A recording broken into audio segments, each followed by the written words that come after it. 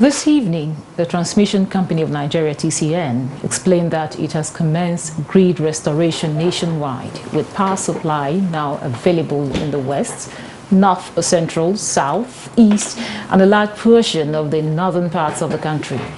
This explanation follows total grid collapse that occurred at 12:35 a.m. of Thursday, causing outage nationwide after more than 421 days of consistent grid stability.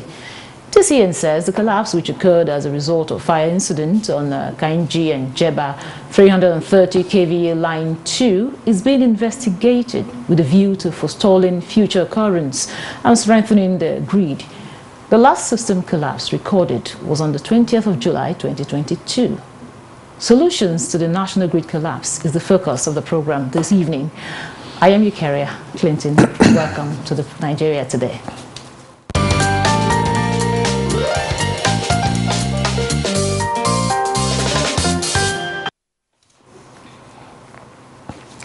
Now, joining us in the studio to discuss the collapse of national grid is Prince Will Okorie. Prince Will is the President, Association for Public Policy Analysis. Thank you for joining us on Nigeria Today. Thank you for having me. Also joining us via Zoom is Bode Fadipe. He's the CEO, Sage Consulting and Communications. He undertakes power sector policy analysis, advisory and advocacy for record players and consumers. Welcome to Nigeria Today. Thank you for having me. Good evening, viewers. Yeah, now I'll start with you, Bode. You know, in 2022, according to report, we had about 8 collapse, grid collapse. And even just recently, in the introduction, we reported that we have celebrated, the TCN announced that 400 we've enjoyed stable grid, as in grid stability for over 421 consecutive days. Why do we still have this grid collapse? Well, thank you so much for that question. The reasons why we have grid collapse are not far-fetched. Admittedly, we have celebrated 421 days, unbroken days of grid stability. But that is not to say that we have arrived at the location where we desire to be in terms of grid stability in this country. As a matter of fact, in terms of the entire value chain or the grid system itself, everyone who is observant and who is a stakeholder in the Nigerian power sector will admit the fact that the sector is not where it wants to be and where Nigeria wants it to be. So the sector is still lagging behind. I'm sure Mr. Okorie, who is also a discussant on the program this evening, will also agree that the sector has not come to that place, because I know it's a very strong voice in customer or consumer advocacy. We all agree that the sector has not come to the place where we want it to be. And there are several reasons that are responsible for that. The equipment themselves, the issue of amount of money that is available to the sector, the current state of the economy, and several other factors that are plaguing the power sector today.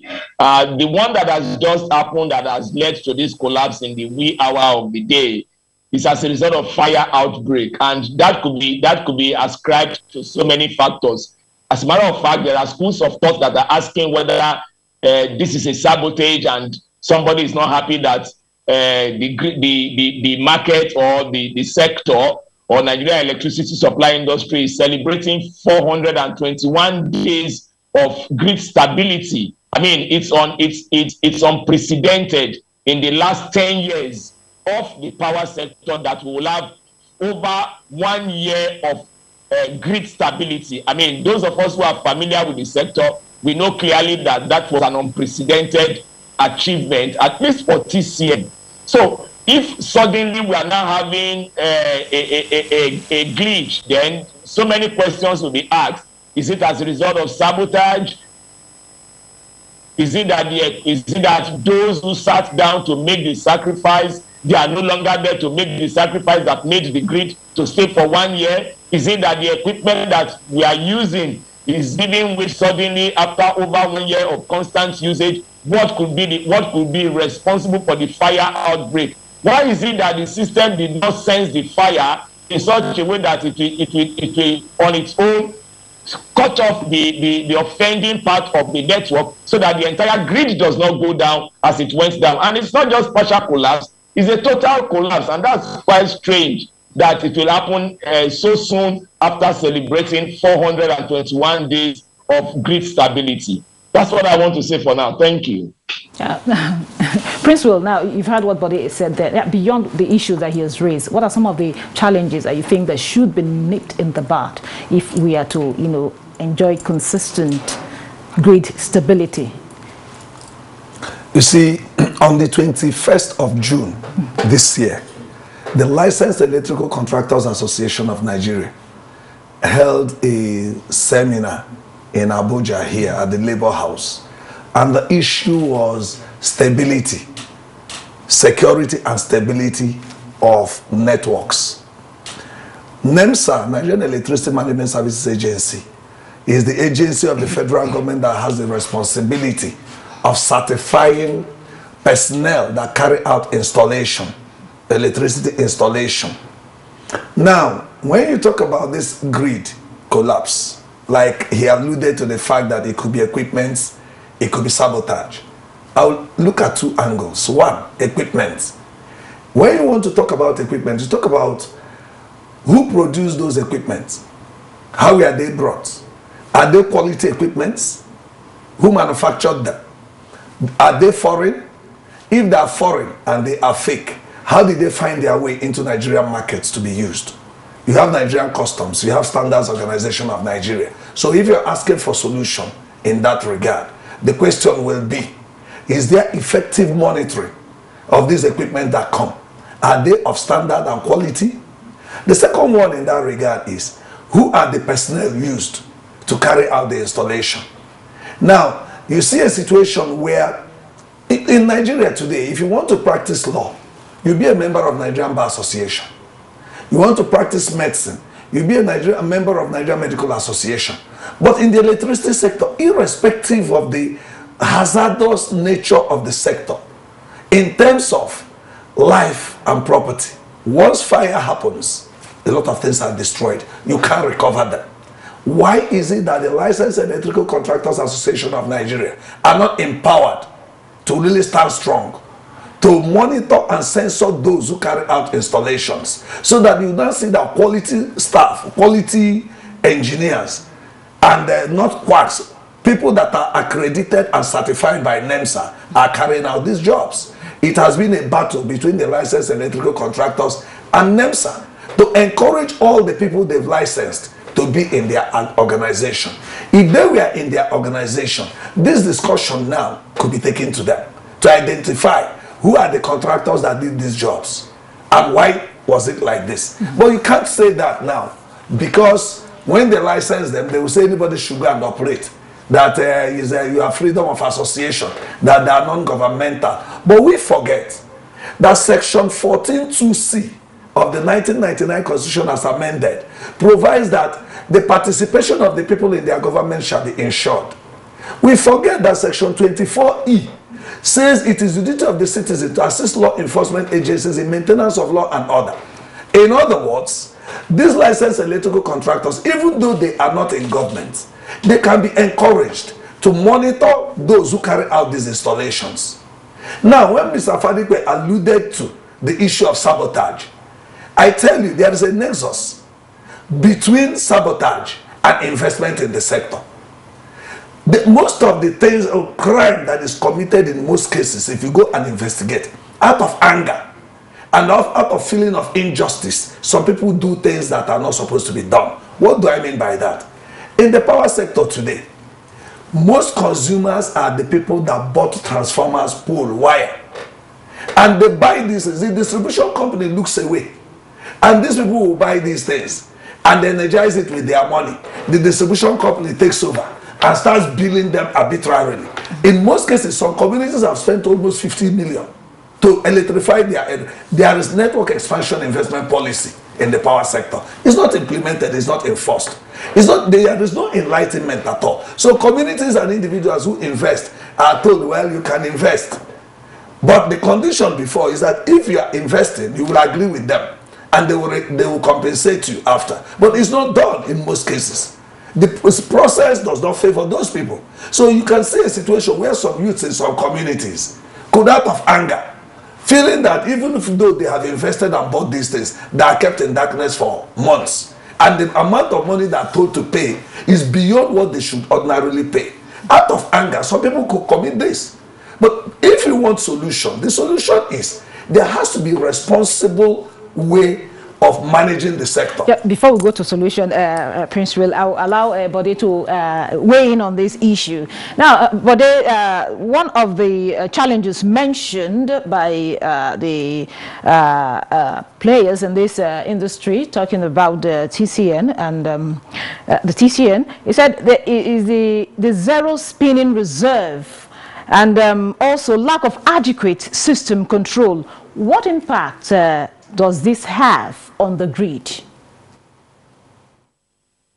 Now, in terms of system control, which is the SCADA, and then spinning reserve, what spinning reserve is supposed to do is that when a station is going down or when a unit is going down, there is another one that is running constantly, so that when that one goes down or is seen to be going down, that one can be asked to take up immediately. So there is a governor that is looking at the entire network, that is looking at the entire transmission network vis-a-vis the generation performance, and is making sure that in the event that one of these units is going down, another one is ready immediately. Because you see, the thing with electricity is that it does not tolerate any space at all. If you want to have a seamless power sector, you must have a situation where there is somebody waiting on the wings. It's just like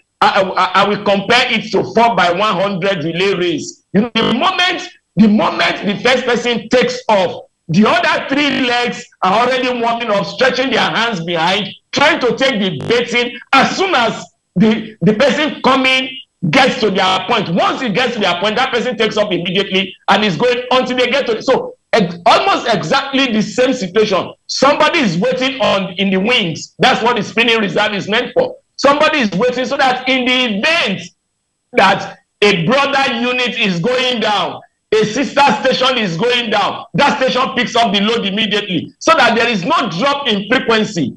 In Nigeria, the frequency level is 50 hertz.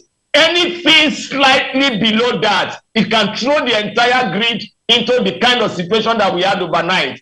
That is as far as spinning reserve is concerned. Then the SCADA is a monitoring device that has a helicopter view of the entire grid to know when problem is coming up and to identify the location of the problem and to draw attention to it immediely, so that those who are supposed to take action are taking action, both human action and action from the equipment.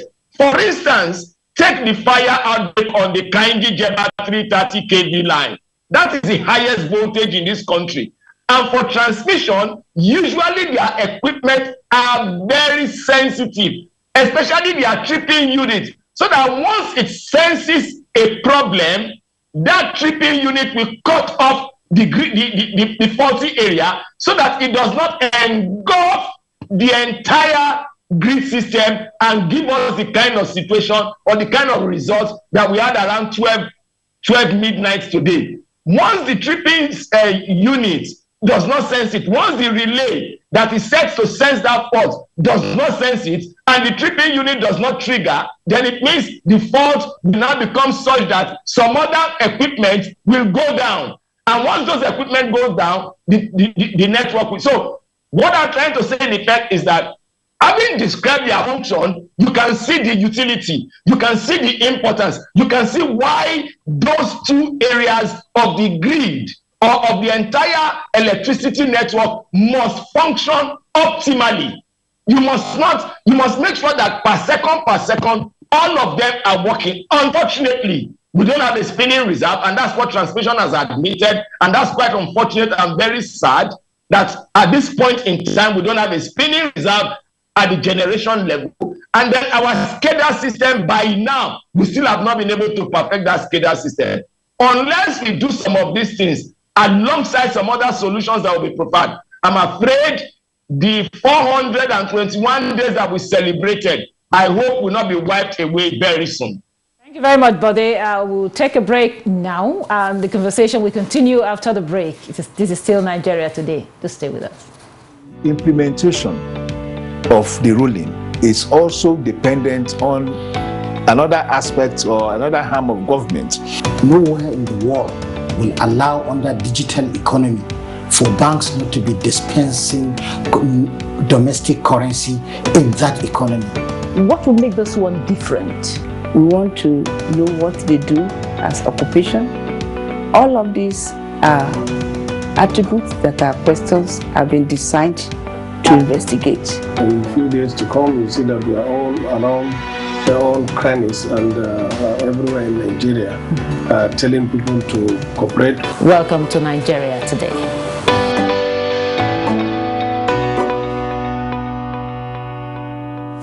Welcome back. This is still Nigeria Today, and we are talking about the collapse of the national grid solutions, actually. Now, my guests are still here with me, two gentlemen. Now, Prince, we had all Bode read. I haven't reeled out all the problems, all the challenges. We're looking at solutions. Can there be a time when we will celebrate 5 years, 10 years, 25 years of uninterrupted power supply? I wonder. I am not optimistic. Going by the things on ground. For instance, he talked about fire outbreak. You have Federal Fire Service. What is the preventive measure they have on ground? What is the relationship between the Federal Fire Service and the generation companies and distribution, or even TCN, to be able to profess or prevent fire outbreak? We don't know. What is the policy of, how is the policy on stability and security of the grid There was a solution being implemented? This solution, number one, for instance, I mentioned to you that the licensed electrical contractors had a program in June. What has been done with the report of that program? The report that came out. For instance, why will somebody connect to the grid at the weekend? Connection to the grid, transformers to the grid at the weekend, without doing it on a weekday, where it will be supervised, it's not proper. So there has to be proper supervision, number one. Number two, there has to be serious effort in ensuring that quality. Most of the manufacturers of electrical cables and all that now are crying that they can't make profit anymore because fake materials are all over. And when they complain, if the people are arrested, before you know it, they are released and they go their way. So fake materials are all over the place. So where you do not enforce the laws that will prevent entrance of fake materials all over the place, and you don't enforce the laws that will make it necessary that only qualified personnel carries out electrical installation, you cannot have a good one. Then again, the investment in the sector, the distribution companies, what is their investment?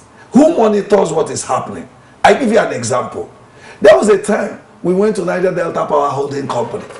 We told them, based on what we found out, that consumer interest has to be looked at in order to prevent vandalism of transmission lines. We were ridiculed. When we followed up, one guy there told us, he said, what is their business? After all, if they vandalize it, is it not them that will be in darkness? What do they have to lose? You can see such. When such a thing is said, that means they care less. Meanwhile, monies will be expended to repair the transmission lines that are destroyed. Why not prevent it? Why not ensure that the network expansion investment policy is consumer friendly, so that consumers that invest get refund for their investment, so that there will be seemingly a happy and friendly environment for the in the process. So if there is no monitoring mechanism to make the institutions of state, the agencies under the power sector, perform, we can't have it. Because as it stands today, the average Nigerian consumer is a victim. Yesterday or 2 days ago, they had a program, Vigilante Group had a program, they called me to present keynote address. My research, what I found out, was going by the Police Public Order and Public Safety Act, which says that the president can give instruction to the commission, to the Inspector General of Police, and he will carry it out without question. The same to the Commissioner of Police, through the governor will give him and he will do. That shows you that safety and security of the nation and every other thing in the nation depends on the democratic institutions of state. Where the governor of a state wants safety in the electricity sector, he will ensure that safety and security of the networks are taken care of. Where the president wants that, president has to look at that. But what happens in Nigeria?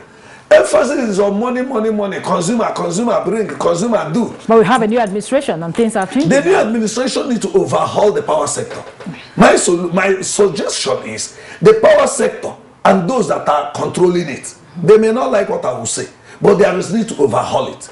Because most of the people in the sector have been there since NEPA days and power holding company days. And if they were there and in charge, and power holding company didn't perform well, NEPA didn't perform well, what new thing will they bring? And that is what you are seeing. Because new blood has not been injected. What you see is still the same old people that know how they do it and deceive the political leaders. Okay. Because what they tell the political leaders, so, you know, many a times. Prince, I have to stop you here so that the body can also add his own voice to the solutions. So, but a lot of problems, a lot of challenges. What, in your opinion, what are the solutions?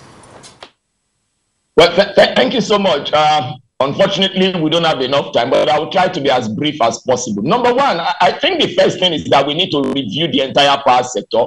But in 1 month and some few days, the power sector will be 10 years. I am aware that there is a conference that is coming up between October 31st and 1st of November. I'm sure NTA will be there. That conference is intended to review the entire power sector. So that's number one. We need to see where we are and where we are going to, and what has hindered us from getting to where we are supposed to be when we are supposed to be there. I mean, why we are not where we are supposed to be. And part of the things that all the members of the value chain are going to sit down together for the first time and stop the blame game and look at themselves in the face and say, these are where the problems are. Number two solution, which I know very clearly, is that when lines are too long, they create problem. We need to break our lines. We need to, and that's one thing that the new Electricity Act has done. Let's give kudos to President Bola Ahmed Tinubu that signed into law, I think on the 8th of June or thereabouts, the current Electricity Act that we are using. That act now allows the state to be players in the generation, transmission, and distribution sector of the value chain. And that's a major milestone because you can now reduce the pressure on the grid itself. I see my brother Princely shaking his head. Perhaps he does not believe in what the act says. Anyway, when we get to the bridge, we'll cross it. The other one is that, of course, transmission must continue to spend a lot of time and money on its own network. Let us give kudos to them. Thank you very much, Bode. Thank you very much, Bode. I really wish we had more time, but this is it on Nigeria Today. A very big thank you to Bode Fadipe, CEO, Sage Consulting and Communications. He undertakes power sector policy analysis. Thank you for your time and your contribution. Thank you so much for having me. And also, we appreciate Prince Will Okori, President, Association for Public Policy Analysis. Thank you for joining us, for your time and contribution. Thank you. And thank you for being a part of it. Don't forget, Nigeria Today is weekday at 7:30 p.m. on NTA News 24. You can watch this and other episodes on www.youtube.com/NTA News 24 Hub. Once again, thank you for watching. I am your carrier, Clinton. Goodbye.